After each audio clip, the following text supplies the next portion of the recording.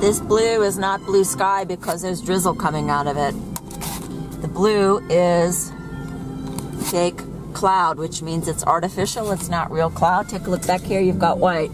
Blue and white providing the contact. Two different kinds of metals for the contact, providing the charge for the glow ball, for energy. The whole sky is covered. That means that this energy goes throughout the whole sky that's covered. That's why they always cover the whole sky. That's why lines are always sprayed in holes in the sky, because they need that electrical charge, like an electric blanket, heating up the entire atmosphere and cutting us off essentially from heaven. With their iron curtain, they are cutting us off from heaven, from the freshness of heaven. They're cutting us off from the true reality of the sun, which is yellow. Sunlight is yellow, consisting of rays. If the sun shines through your window and you have the drapes shut, all you're going to see is a hard white line. That's it. There are no rays. This is serious business, folks. This is more serious than Corona. Take a look at all of this wiring here. Satan's lines and lies go throughout all the earth. It's a mimicry. Look at this thing. How evil it is. If you were to bring somebody back to life from the 18th century, they'd take a look at this and they'd start screaming probably. Oh my God, what's that? It's the end of the world. And you know what? They would be right.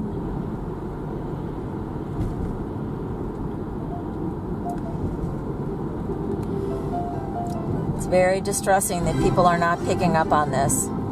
That they throw their hands up in the air and they say to me, what can we do? What do you mean, what can we do? Open your mouth, say something, make some videos, show what's wrong. But I don't think people have grasped the enormity of this.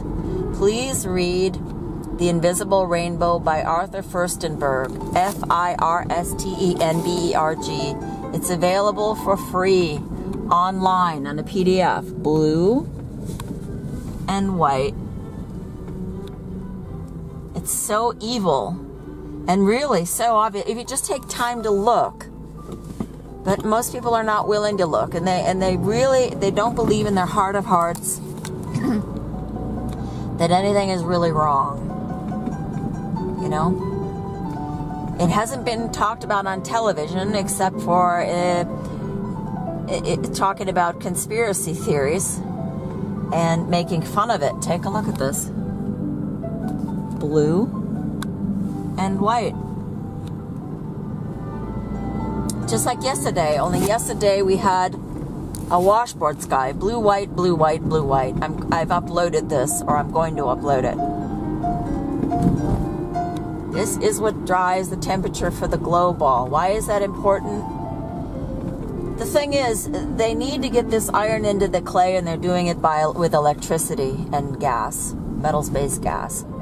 And the temperature's going up. And what better way than to blame the populace at large for their own sins? Look at this. And to make people believe that if they just get rid of their cars, everything will be okay. I have a friend, she rides around only and all the time on her bicycle. She hates airplanes, she hates cars, she says it's all bad, it's all evil. I'll tell you what, I don't even think planes fly on kerosene. Can you imagine loading a plane's wings up with kerosene and flying with it? There's so much wrong with what we have been told about everything, what we have been made to believe, and it's all going to culminate in the wrath of Satan, which is going to be blamed on the populace at large, which it already is because of the glow ball.